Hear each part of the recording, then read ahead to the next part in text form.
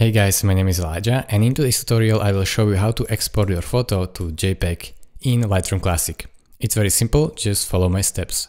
First thing you have to do is go over to this file and make sure your photo is selected. If you want to select multiple photos, just hold Shift and select first and the last photo in your catalog. Then select this file and go over to Export right here. You can also use shortcut Shift Command E. So Shift Command E opens this window as well.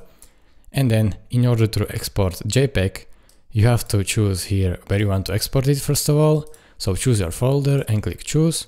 You can put it in a subfolder and name it. And then go down here and make sure you set your quality. So in my case, I would prefer 25%.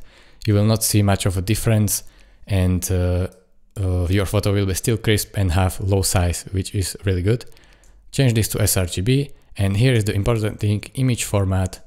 You have to select JPEG right here, and then it will be exported in JPEG. Make sure that there is JPEG or original if your original is already JPEG.